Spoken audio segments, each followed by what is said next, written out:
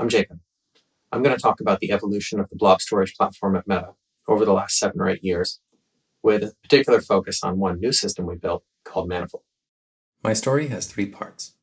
I'll start by talking about the decision to build Manifold.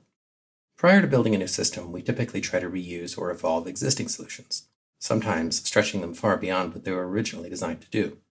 That strategy was effective for years prior to Manifold, so it's worth looking at what changed.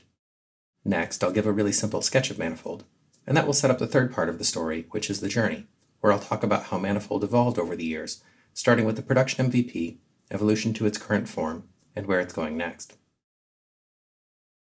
So for background, let's roll back to 2014 or so.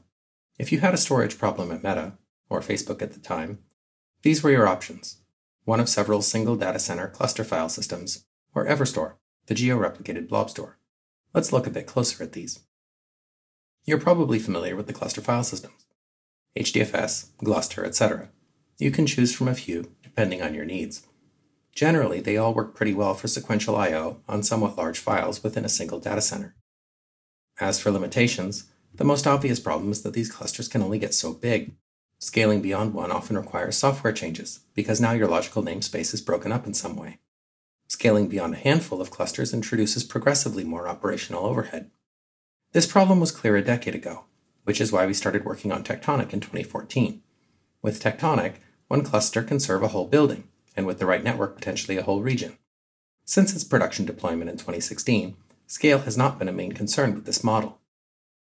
The bigger problem is that in most cases, this is an incomplete solution, or alternatively, you might say these systems are just too low level for most applications.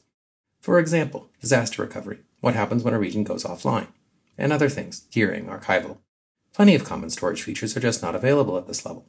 Single region file systems are a low-level concept, and we usually don't want application workloads depending on them directly. And this may seem obvious now, but for a long time, this is exactly what applications did. Hundreds of workloads were interacting with these cluster file systems directly. But requirements evolve.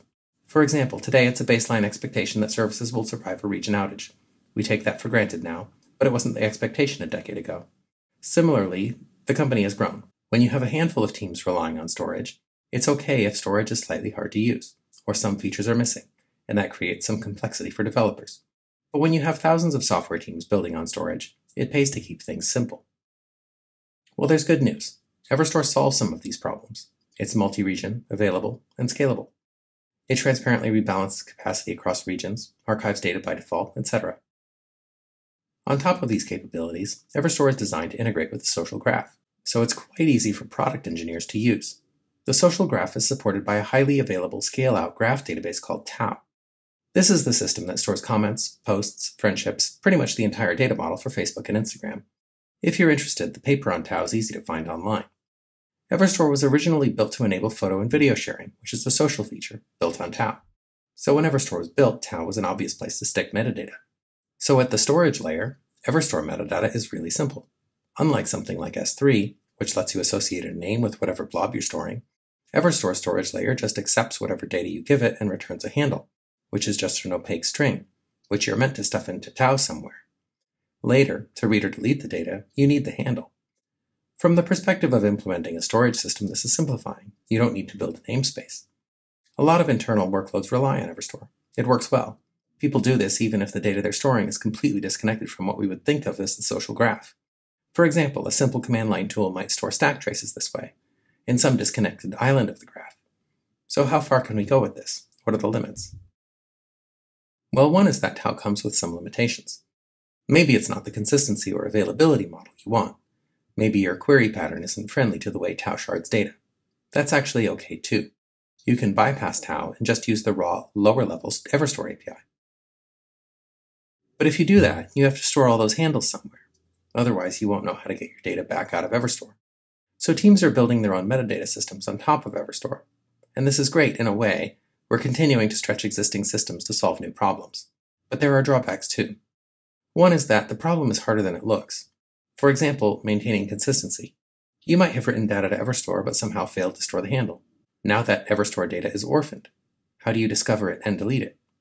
Because these systems aren't standardized, it's hard to build a general solution to reconcile Everstore references. And surprisingly, that wasn't just an Everstore thing.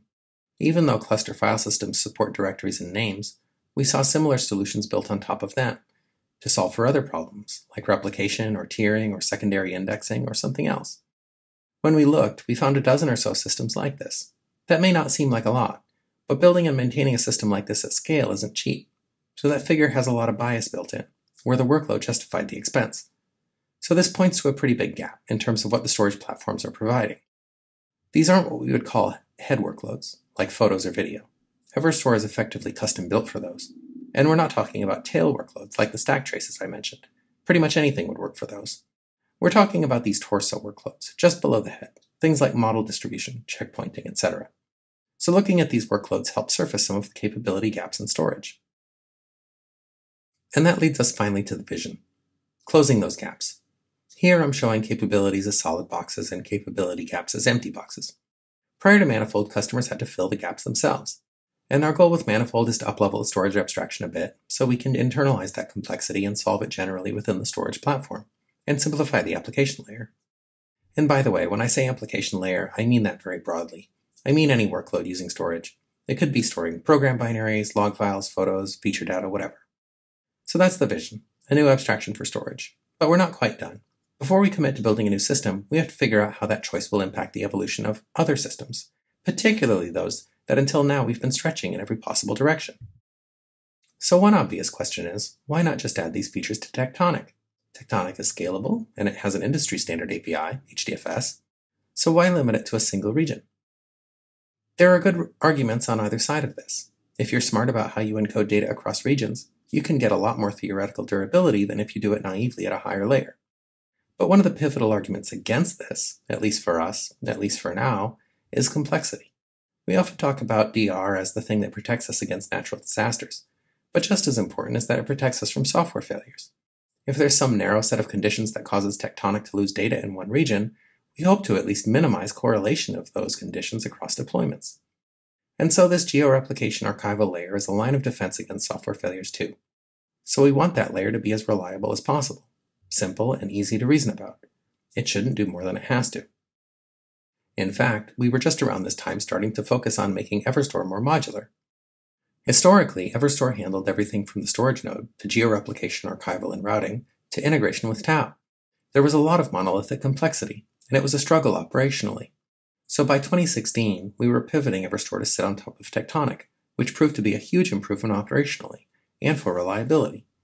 So introducing a new system, Manifold, to focus on the semantic layer was in line with our vision of creating a more modular storage stack. And with respect to Everstore, this is about more than simplification. Remember all those scenarios I mentioned earlier that were relying on cluster file systems directly, some with their own replication functionality on top. We wanted to eventually move all of those to Manifold, which would rely on Everstore for replication and archival. Everstore was about to see an explosion of workload diversity, and so we were significantly raising the bar in performance, availability, and generality. It would become an almost completely new system. Okay, let's look at Manifold. The Manifold API should be familiar to anyone who's used S3. Buckets, keys, and values. Everyone understands those. We don't need to invent a new concept unless there's a good reason.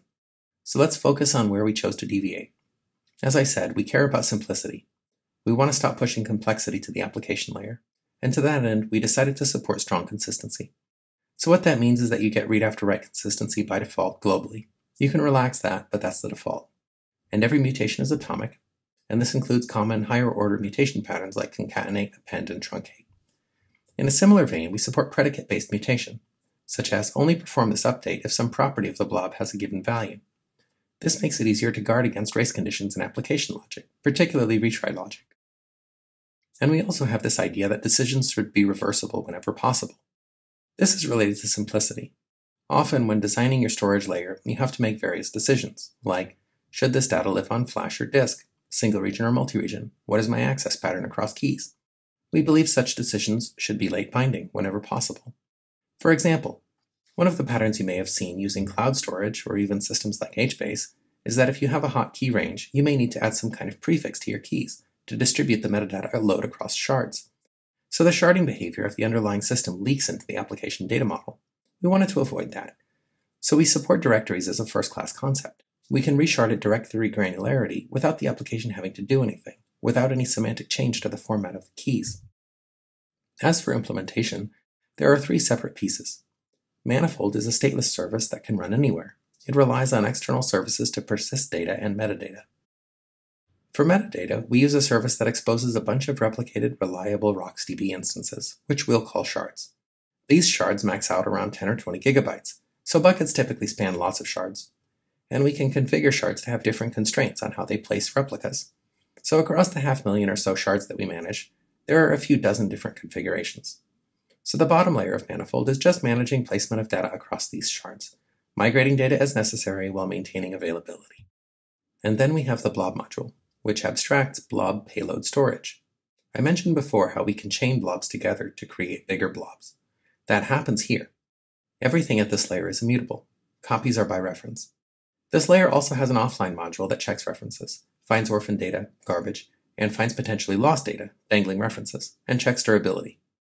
Our metadata layer doesn't give us a transaction domain for the whole bucket, so we rely on write ordering to maintain consistency. Partial failures can create orphan data, so these async processes that clean that up are important. Encryption also happens here, so any data, by the time it gets to Everstore or a lower level storage system, is already encrypted. And finally, the semantic layer exposes the API we want, on top of everything else. This is where privacy and security checks happen. This is where internal schema for things like blobs and directories is defined. And this is where path breaking happens. So that's a very high-level snapshot. But each of these layers is evolving. So let's look at where we started, where we are now, and where we're going. 6 months after coding started, we were shadowing a couple of these big torso workloads, and supporting a couple others that were still in development. 6 months after that, we were in prod. So going from 0 to prod inside a year, especially on these demanding workloads, implies some pretty ruthless prioritization. These torso workloads were demanding, great test cases for the system early on, and because this work was impactful, the teams were willing to work with us. That's a great characteristic to have in your early adopters. We could instead have targeted tail workloads early on, but we didn't think we'd learn as much or get as much help. So some of the corners we cut. On the metadata side, initially we supported only one directory, and that directory was pre-split to its maximum number of shards. It was simple, but it worked. Our first production workload put tens of billions of files in that directory. And when the following year we enabled creating additional directories, all those workloads just kept working. The evolution was non-breaking. On the blob side, we only supported put, get, and delete. No object composition, like concat or append. We had no offline module, so no garbage collection.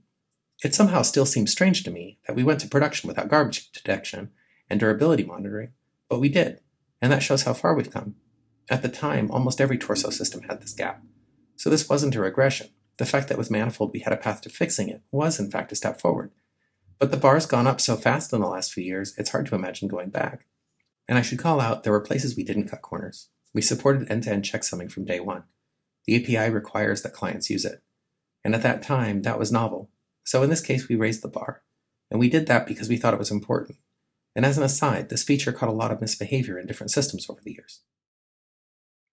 Even though we were replacing some custom-built systems, we still got some huge wins in that first year. How?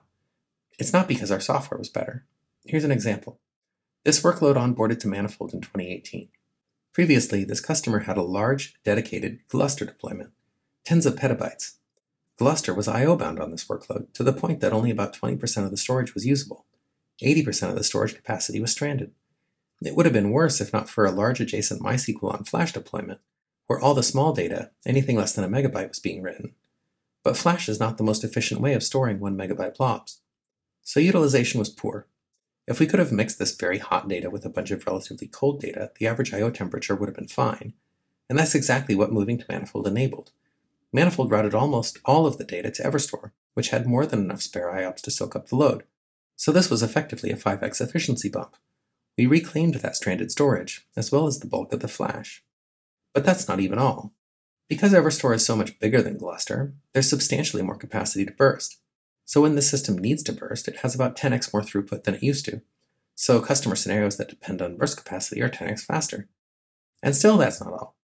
The fact that Everstore supports synchronous geo-replication meant that this customer was able to completely change the way they did region failover, cluster upgrades, etc. I like this story because we anticipated the first 2 wins, utilization and burst throughput, but the later ones were a complete surprise. So this back and forth process of just raising the bar back and forth between systems and seeing where it can go next, that really shows the value of what we're trying to do.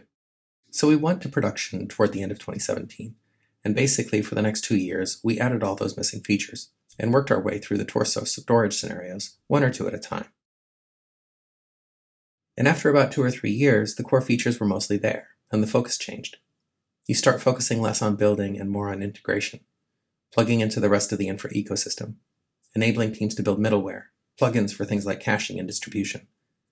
At the same time, we started focusing more on refinement, thinking about the long tail, what it means to have thousands of customers, improving tools and documentation, and thinking about those last few torso workloads that were harder than the rest for whatever reason, pushing some requirements down to the systems we depend on. And this is where we are now. This is meant to show the distribution of workloads, with the head on the left and the tail on the right. This is a made-up chart. There are more workloads than this, but this should give an approximation of where we are with adoption in percentage terms.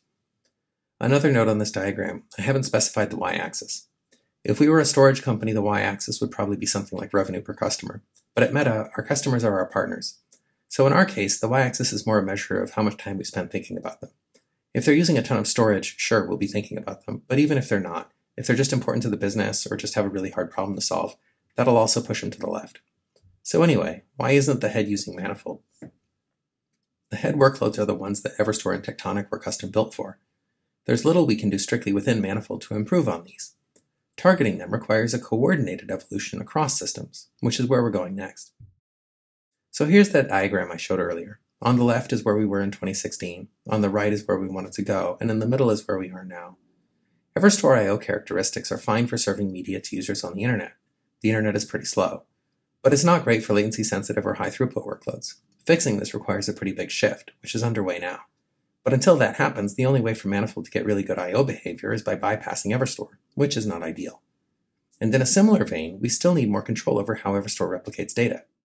So this is work in progress, and it involves changing the interface between Manifold and Everstore, so it really has to be done in concert across both systems. And in the context of that diagram I showed earlier, here's what optimizing the I/O path looks like from the Manifold side. Our BLOB module assumes that blobs are immutable, which is fine, but we need a faster path for incoming writes. Our goal is for I/O to Manifold to be as efficient as I/O on Tectonic. And once we get there, we'll really have made the placement of data late binding for every workload. The other thing that's evolving is metadata. The Manifold metadata layer has to abstract migration and sharding. It's complicated. On top of that, the way these ROCs instances replicate, the latencies can be kind of unpredictable, and availability is not quite what we would like. So we're going to migrate to a new, modern database platform. It's already in production on some other workloads. Not really at the scale we want for Manifold, but getting there. And this new DB will give us a single, consistent transaction domain for the whole bucket. That's going to simplify Manifold across the board. So that's our story. For a long time, it made sense to stretch our existing systems rather than building something new. And what changed was that the bar was raised on things like availability, scale, efficiency, and ease of use. Once we decided to build Manifold, our approach was incremental and evolutionary. But realizing the full vision of Manifold depends on and enables a much broader reconfiguration of storage. Thank you.